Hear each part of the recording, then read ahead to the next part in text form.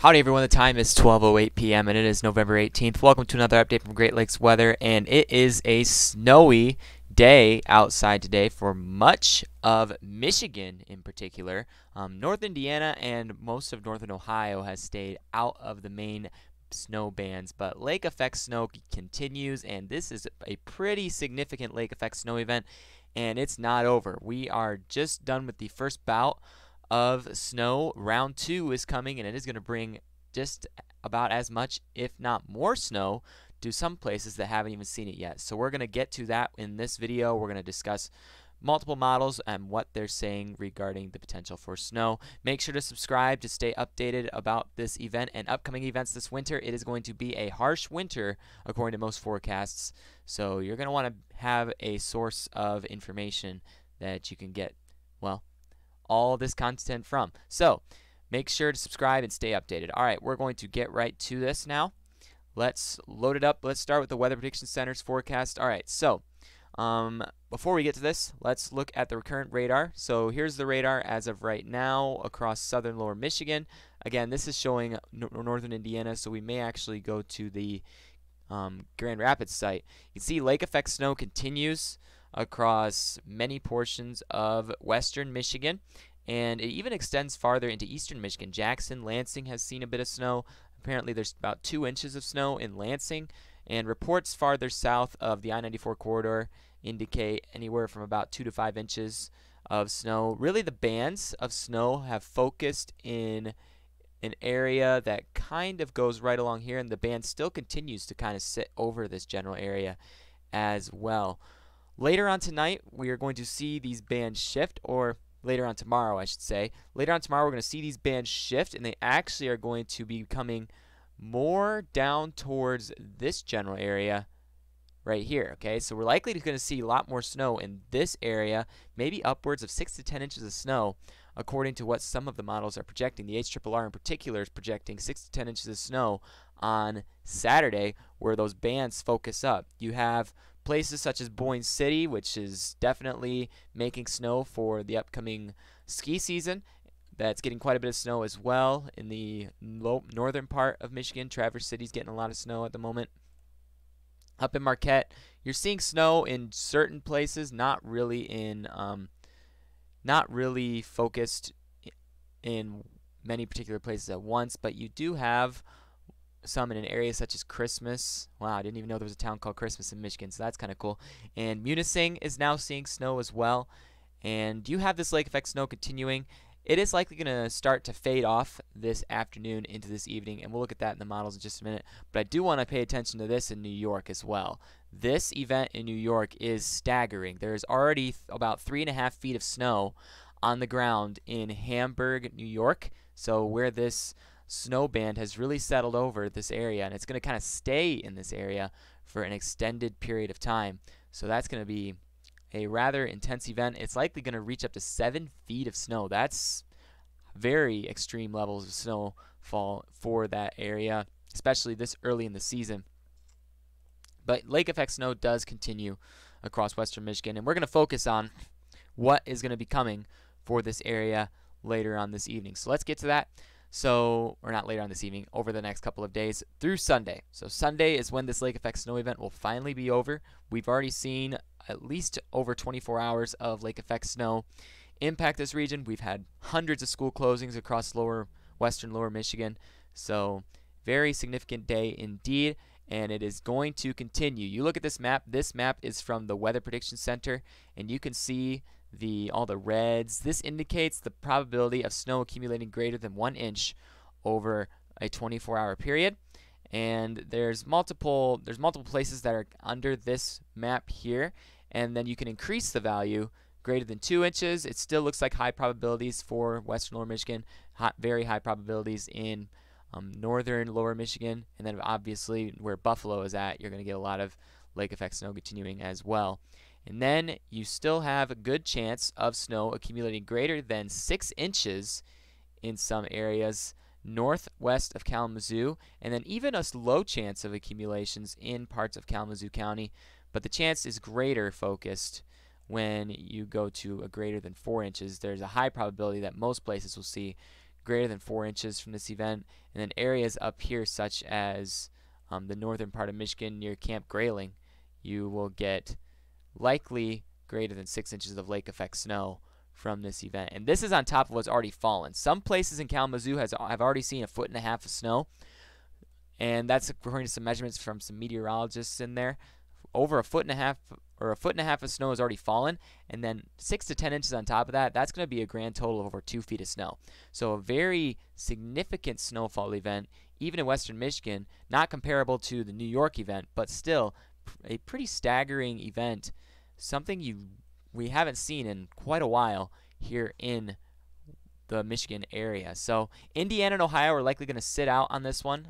Well, unless you live in Cleveland, there's likely going to be some lake effect snow in Cleveland, especially on the eastern side. But the mainland of Ohio and Indiana will likely see maybe just some remnant lake effect snow showers that could bring maybe an inch or less. So you guys are kind of out of the woods on this particular forecast. It's really Michigan that's going to have the greatest potential to see this lake effect snow occur in the area. All right, so let's move into what the models are saying.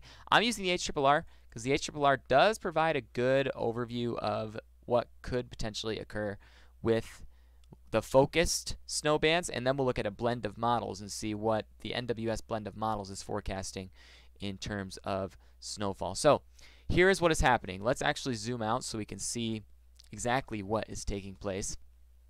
So you have lake effect snow ongoing this afternoon, all right, so Friday afternoon, and then as we get into later in the evening, you see there are still some bands focused around here, but then they begin to dissipate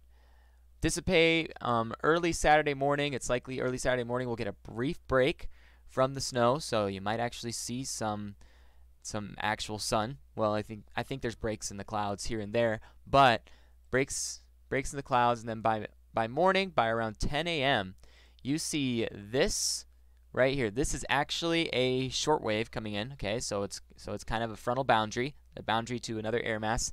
This is going to push through the area, and then look what happens on the back side of this boundary that's coming through. Okay, you can see that lake effect snow reinitiates even as far back as Wisconsin. You're gonna have a very energized setup for lake effect snow. You get a sounding, and you have a very low dendritic growth zone, and with the cooler temperatures and the very tight gradient between the dew point and temperature, you're going to get a lot of condensation in that very low level, which is going to cause a lot of snow to fall, and rather quickly. Okay, you got cave values even up into around 52, so some instability in the atmosphere, and then those cloud bases are getting low, and you can even see a setup for potentially some you see the setup for the cloud bases and the cloud tops. That indicates this is still a pretty intense lake effect snow event for something like this. So you've got this snow that's going to continue in pretty heavy bands throughout the day on Saturday, even in the Upper Peninsula and then in Cleveland as well. And then by Sunday morning, it will quickly dissipate, as we will likely begin to see a change in the pattern, and we will see a ridge build in that will give us some warmer temperatures, which will definitely bring some much needed relief from the heavy snow that we are seeing right now. So Saturday is our next chance at heavy snow, and quite a bit of heavy snow at that. So that's going to be something we want to really pay attention to, because on top of the snow we've already seen, it's going to cause major travel disruptions, including with the case of blowing and drifting snow that we are expected to have. 40-mile-per-hour wind gusts could be possible with this particular event as well. I want to go to the latest alert maps because they just issued some updates to Michigan. So now the entire western side of Michigan's under a new winter storm warning. This is new. This is not the same winter storm warning that was prompting for this previous event. But to get some data on that, I'm going to actually load up the radar graphic here. Let's pull it up. All right. So you see the maps loading real quick. You can see a new winter storm warnings in effect. These winter weather advisories are expected to expire later this evening, but that could change with the reissuance of potential snowfall event. All right, so winter storm warning now in effect until 7 a.m. Eastern Sunday. Heavy snow, additional snow accumulations of 7 to 10 inches. This is on top of what we've already had, okay? Winds gusting as high as 40 miles an hour, and then wind chills dropping into single digits by Saturday night. So this thing is going to get worse, pretty much, okay? You've already seen a lot of snow, especially if you're in Kalamazoo, and you're going to see more, okay? So Sunday is going to be a very difficult travel day across much of western Michigan, okay? So you're going to be extra careful if you go out on the roads. You may want to consider not even going out on the road Saturday evening especially.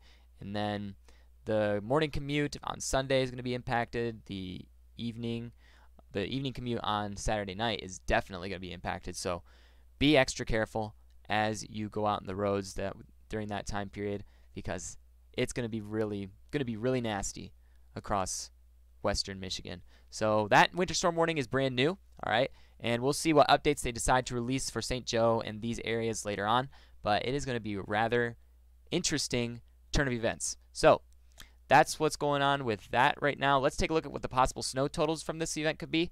So this is after 48 hours. So this is by Sunday at 7 a.m. what the possible snow accumulations of this could be. So for Jackson, you've got about 4 to 5 inches. Kalamazoo, it says 7 inches, but keep in mind that these pink areas do indicate about 6 to 8 inches. The darker shades of purple do indicate potential accumulations of up to 10 inches in some spots, even into St. Joe County. St. Joe County, you've kind of been out of this for quite a bit. You've had maybe 2 to 5 inches, which is what was put out by the National Weather Service. So it's looking like, according to the HRRR, you get a band of snow focused over your area, because you really didn't get that in this previous event, but that could change with this upcoming snow band that could occur on Saturday. So up near Grand Rapids, just south of it, again, 6 to 10 inches potentially.